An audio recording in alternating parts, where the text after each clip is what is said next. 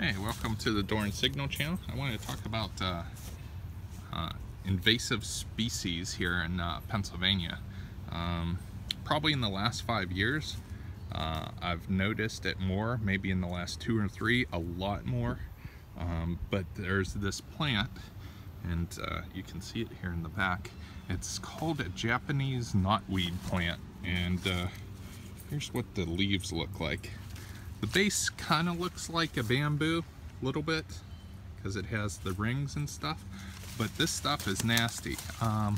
Usually around riverbanks or streams and that, this stuff is grows like crazy lately, and it's almost impossible to kill. I've read reports on the internet that this stuff, treating it with you know, cutting it down and treating it with some kind of, chemical, it takes almost 5 years to get rid of. You know, constantly treating it and cutting it back. And you can see, there's what one looks like when you break it. It's kind of fibrous. But these things take over. Like I'm in the woods here near, kind of close to the river, and it just shades everything out and kills it and takes over. And this stuff grows high. I mean, I'm 6'1", so 6'1's about right here. You can see how high it is. I'd say it's probably 9 or 10 feet tall, and this stuff grows so fast, just incredible.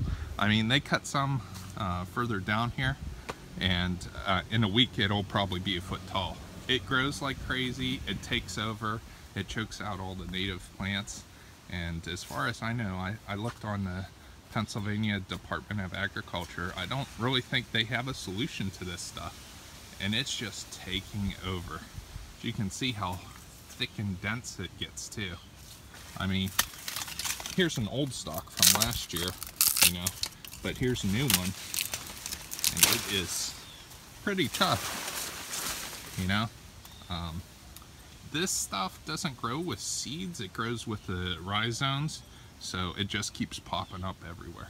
But yeah, invasive species, pretty nasty stuff. There it is. Thanks.